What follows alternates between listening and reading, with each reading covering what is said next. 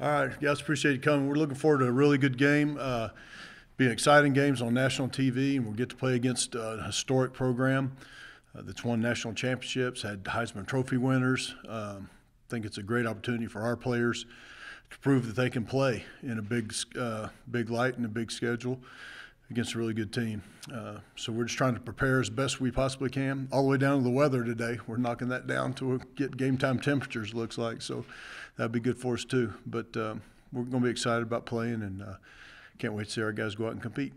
Questions? After the last game, you talked about BYU as a power conference team. Like in your opinion, like can you explain that a little bit more? Yeah, I mean, power conference. Obviously, it's the 6 power conferences. But when you look at BYU, I mean, what they've done. Again, they've had national championship teams. They've had Heisman Trophy winners. They've always been on the national stage. And resource-wise, they have everything that a power conference school has. So I mean, that in my mind, that's what they really are. Yeah. And what stands out about them this year? Like, because you said like they've had a lot of success. It seems like I don't know if they're like rebuilding by their standards this year, or what do you think? Well, I think when you look at them, especially the last few years, it always starts with defense. They're a tremendous defensive football team, one of the best defensive teams in the country right now. I know they're in the top 20 in just about every category. There's not many games where they are giving up points, and they have great speed on defense, great size. They're always really physical, strong players up there. I think they do a tremendous job, obviously, with their strength program and those things. I think they do a great job of developing players, too. When they get them there, obviously, they do a great job developing once they're there. So that's number one. And then, I think they're a little bit like us. They've kind of found a quarterback now. The freshman quarterback that's playing for them, he's very impressive. He can run, he can throw. He looks like he's got a lot of instincts about how to play the position. He's made them a much better offensive football team since they went with him. You guys got the win, but giving up the 42 points like against their offense, what do you feel like they do well on offense that you guys have? BYU? Well, again, yeah. Again, they're big up front. They're going to be very physical. They're going to run the ball well. That's what they do. And then you have to be able to guard against the play action passes and those things, get the ball thrown over your head. So, number one, on defense, it always starts back to the same thing. You've got to slow down the running game. And that's true every week for everybody. So it's no different for us. We need to get some negative yardage plays, put them in some third and long situations where they're not as comfortable. But it's hard to win third down when it's always third and short. And so those two things kind of go together. We need to play the run better, and we got to get them in third and long. I asked you after the last game about the dual threat quarterbacks, and this guy, it seems like he's more of a pocket passer, isn't he? Does that bode well for your defense, trying to not having to lose containment? Yeah, I would say that he runs well. He gets out of the pocket, he can hurt you. I don't think that that's really necessarily what they want to do with him. So in those terms, yeah, but he can still move around pretty well. Yeah. What were some things, Coach, you focused on during the bye week? Adam, the big thing was just get our guys refreshed. It's been a long season. We started really early, if you remember the 0-week thing. So we've been at this longer than most teams. And so I felt like at this time it was really important for our guys to get some days off and get away. So they've actually had quite a few days off here. I wanted to get them refreshed mentally and obviously physically. And I think we're about as healthy as you could ask to be at this time of the year. I think Ronnie LaForce is going to be back in this game for us. I got word today, so that looks positive. Trey Abraham is back from his mom's funeral and a concussion, so we're hoping to get Trey back here also ready this week. So those are the biggest things. And then some things we did in practice was just I wanted to keep moving Josh Adkins' process along, for the future. So we did some things this week of allowing him to call his own plays in practice. In essence, we gave him a formation with 5 plays and let him choose the plays, and did good on good. Because that's where we'd like to get back to, eventually, and what we were doing with Tyler last year. And I thought he handled that really well. And, it's still a process with Josh growing as a quarterback. And so we want to take the opportunity last week, we had a week off, to keep that going. What does BYU do defensively? They're a 3-4 team basically, but they'll mix in some 4-down stuff. They do some interesting things coverage-wise. They really do a nice job of mixing their coverages up. I wouldn't say that they're a heavy blitz team, but they bring it at opportune times and do a nice job with their blitz package. But they are so good up front, they can get pressure with 3 and 4 without bringing, a lot of people out of the secondary. So it's going to be a major challenge for our offensive line and for Josh. We got to get the ball out on time. You can't hold the ball against these guys because they're really strong up front. BYU's been able to schedule like most of the independent schools. It's something that I don't know. I think is for like being the fact that they can schedule pretty much whoever they want. They still get Army and the smaller independents on their schedule. Is that helpful for you guys? As long as you're independent, being able to get them on the schedule To keep BYU on the schedule. Yeah, I mean, there's a lot of people I'd like to play rather than BYU. It'd be a lot easier. I know that, but independent games are hard to find though. yeah, no, it is. Scheduling as an independent has challenges, and obviously BYU's dealt with that quite some time.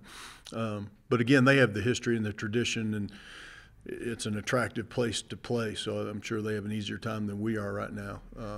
But, I think looking at our future schedule, I'm really encouraged with what Mario's been able to do with our schedule. I know next year is a very challenging schedule for us, but I still believe there's some great opportunity games in there against Mountain West teams and other games that I think, are going to give us a chance to be pretty good. And we return this whole football team just about, especially on offense. So, I think we're good there. And then beyond that, I really like our schedule. I think we've done a good job of putting one together.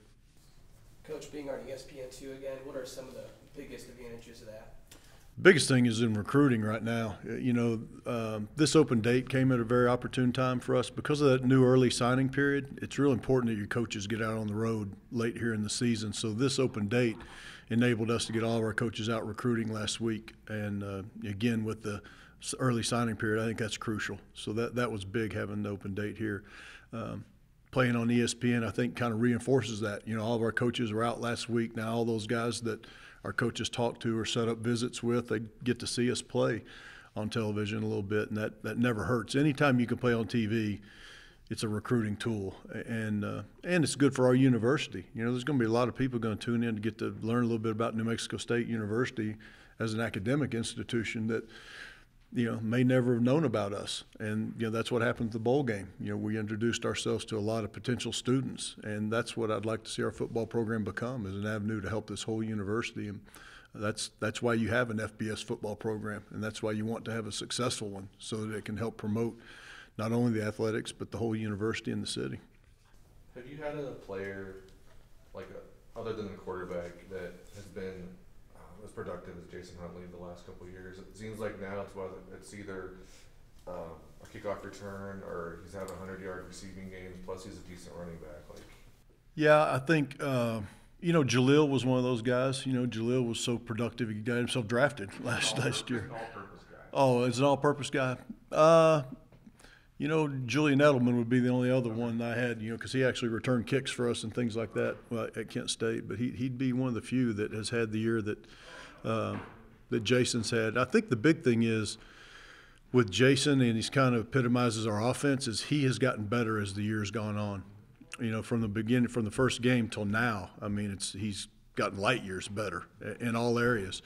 And our offense has improved that way too. And that's what you want to see from your football team. That's what we were able to do in 2017 that got us to the bowl game. We kept getting better week after week after week.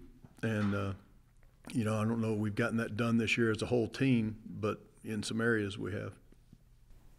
Coach, kind of building off what Jason said too with Atkins, have you had a quarterback who went from where he was day one to where he is now, like Atkins has, progressing during the season? Well, I think couple of things with Josh. Number one, he's really bright. He understands the game. So you can do, whenever you have a player with that intelligence, you can do a lot of things with them. And the other thing is he's willing. He wants to be coached.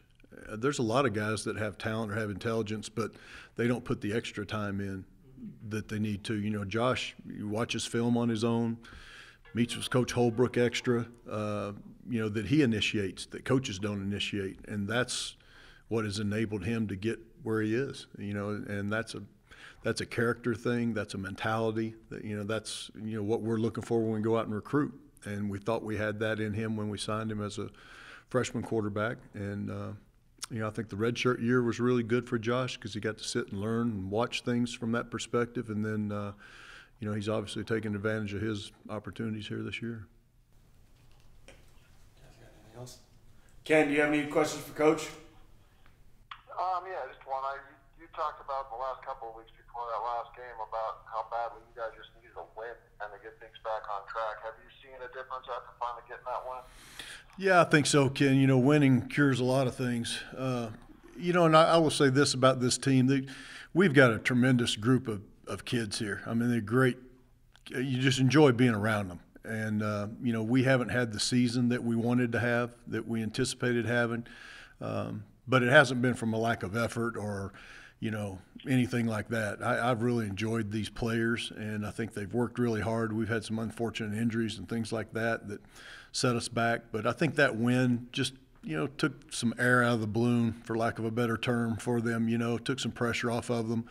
Now they can just relax and go play and enjoy playing these last two games. And there's a lot to play for in these last two games. Obviously, like we said, this one's on television, and the seniors and everybody get to compete against more of a power conference school. And then, obviously Liberty will be your last football game as a senior here playing at New Mexico State, and that game's always big for any senior. So, these are going to be two big football games here too.